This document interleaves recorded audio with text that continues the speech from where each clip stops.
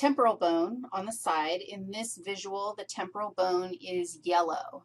And you can see, I don't know about you, but I look at the temporal bone and I'm like, oh, there's some stuff happening there. That's a weird looking bone with lots of things poking around and hopefully some structures that you actually already know. There are 4 foramina that you are required to know that are actually holes going through the temporal bone. And one of them you can see right here, and I'm going to tell you where it is because just 100% because, dude, it's right there and it's really pretty.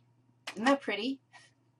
That's your external auditory meatus. Let's see what we call it in here, or canal. I'm cool with canal. And check it out in Rainbow Marble, Rainbow Skull. You can see that hole right there. It's big. It's on the outside. It's your external auditory. It's in ear zone. That one's easy. Do you notice this giant kind of bump on your temporal bone? You can actually palpate your temporal bone right now behind your ear. There's that big old bump. And you already know it because what muscle do you know attaches to that bump? Let me flex that muscle for you. I mean contract that muscle for you. And check it out. It's attaching right here to my temporal bone. To what part of my temporal bone? That's the mastoid process. Now, another landmark on my temporal bone, my mastoid process is here, and you can feel that. I also have this, like, it looks like a tooth. It looks like a dragon tooth or because, you know, we've all seen dragon teeth before.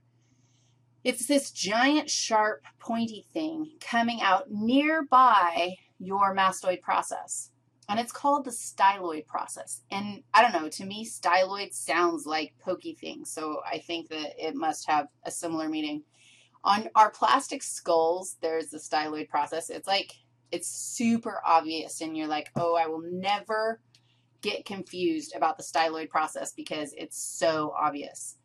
On our real skulls, I think there's one of our real skulls that has an amazing styloid process, but after that, they are not amazing. And it's because, can you imagine how easy that thing is to break off when punk students go around throwing our skulls into the bone boxes? Yeah, or the femur goes throwing into a bone box. Don't throw the skulls. And while I'm here telling you what not to do,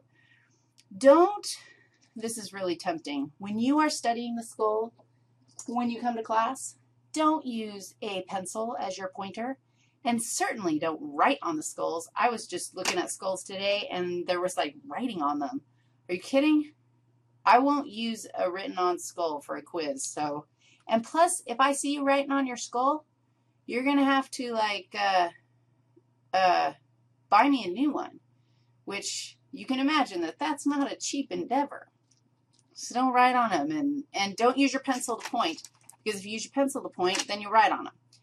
I will provide you with pointers, these lovely soft pipe cleaners to point, and that's perfect. Why did I go off on that little tangent? Oh, because we have to be nice to our skulls to protect our styloid processes of our temporal bones. All right, one more process on our temporal bone that's crazy obvious. Who's this guy, do you think? Yes, my friends, you can feel it. Feel it all the way over here. That's actually part of the zygomatic arch. The zygomatic arch is interesting because it's the entire cheekbone. Look at this whole thing. That whole thing is a zygomatic arch, but there is a temporal bone part of it and a zygomatic bone part of it. And so the whole thing makes up your zygomatic arch. All right. I want to show you where our holes are going to be in the temporal bone. But first of all, I want to show you a perspective of the temporal bone from the bottom of your skull. And again, there's lots of different ways that we can look at our skulls, especially since they all have the top chopped off so that we can look inside. Pretty much, look, there's my styloid process. This is my mastoid process. there is a foramen called the stylomastoid foramen. Yeah. And guess where that is located? Right between them. That might be the easiest foramen to know out of all of them. There are other foramina that we're going to know, and those are actually easier to see from the looking down into where the brain would sit. But take a look at how the temporal bone sits inside the skull itself. And there's two of them. Now, there's this ridge in the temporal bone here, and it's really rocky and kind of raised. I don't know if you can see this, but it's right here. It's this big rocky region in our skull. And that area, really, really hard, really protective, because what's inside of it? Your ear. All your sensory structures for your middle and inner ear are actually inside the temporal bone. And when you look at your skull, you'll be able to see depth that we can't see in this picture right here. Also passing through there, through the temporal bone, is the carotid canal. The carotid canal is what's going to carry blood to the brain from the heart. That's a good thing to have. And then there was another canal. There was another hole that I wanted to mention.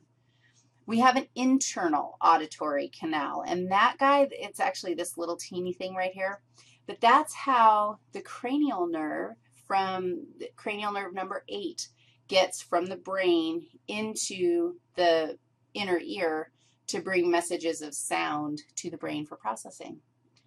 That's your temporal bone. Temporal bone is not easy. There's lots of stuff going on there. But this view is nice because you can actually see where it is in relation to everybody else. Occipital bone is next.